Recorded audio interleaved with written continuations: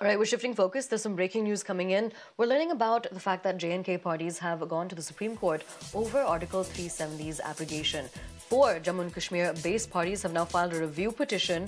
The plea is against the Supreme Court bench upholding Article 370's abrogation. We're crossing over to my colleague Harish to get us more details on this. Harish, could you tell us which specific parties? I'm assuming this would include the PDP as well as the National Conference. Tell us about the other parties that are involved in this. And could you explain what they're saying in their plea as well?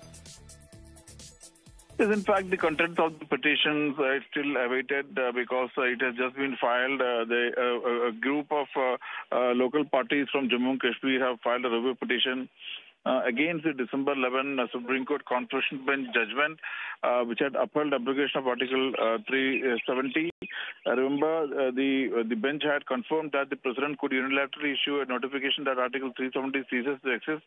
The court held that president has power to abrogate Article 370 if special circumstances warrant a special solution.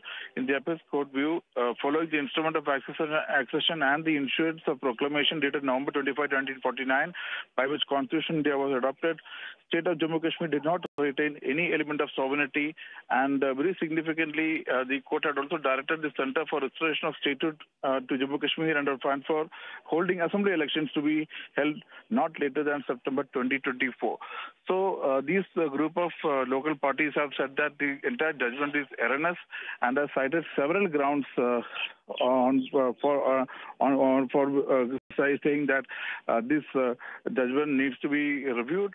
And the details of the petitions are awaited, but the biggest takeaway now is that a group of political parties from Jammu Kashmir has approached the Supreme Court with a review petition seeking review, re-examination of the December 11 Supreme Court Constitutional Bench judgment, which had upheld abrogation of Article 370. Back to you.